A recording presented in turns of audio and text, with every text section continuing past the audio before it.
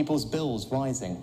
Everyone poorer. Energy bills doubling. Inflation at a 40-year high. You made millions pay more in income tax by changing the thresholds. That low corporation tax rate we had has done absolutely zilch for investment in our economy. You were Chancellor until a few weeks ago. UK growth is set to be the worst in the G20 besides Russia.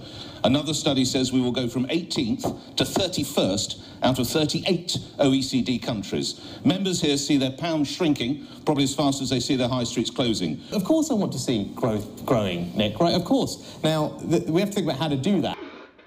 Well, the good news is that the former Chancellor, who oversaw the highest inflation in 40 years, the biggest drop in living standards since 1956, the biggest fall in wages since records began, and UK trade performance at its worst level on record, now says, "I want to fix our economy."